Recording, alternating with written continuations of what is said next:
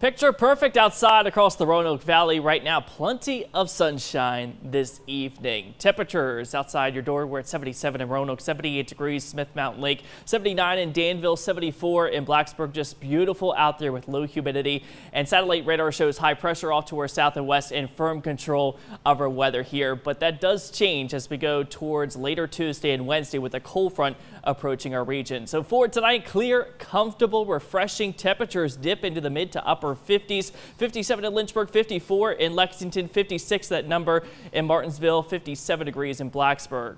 For tomorrow, 85 degrees, the high pressure moves offshore. Summer still trying to hang on here with plenty of sunshine for Labor Day. It's a beauty out there. There's that cold front approaching here Tuesday late in the day. So clouds will be on the increase Tuesday and showers and storms possible in the evening with temperatures up into the mid to upper 80s. Hurricane Irma still churning here in the central Atlantic, a category 3 hurricane with winds at 115 miles per hour. Still a long ways from the United States, and the official track from the Hurricane Center has it continuing its westbound track towards a lesser Antilles here by Wednesday as a major category 4 hurricane, and then pulling through the Bahamas here as a major hurricane by the end of the week. But where does it go from there? Still some scenarios to talk about. It either gets pulled out to sea with the winds aloft with this trough pulling the system out and into the Atlantic. However, there's another scenario that could happen, and high pressure allows the system to pull right up into the eastern seaboard or even into the Gulf of Mexico. So that leaves the East Coast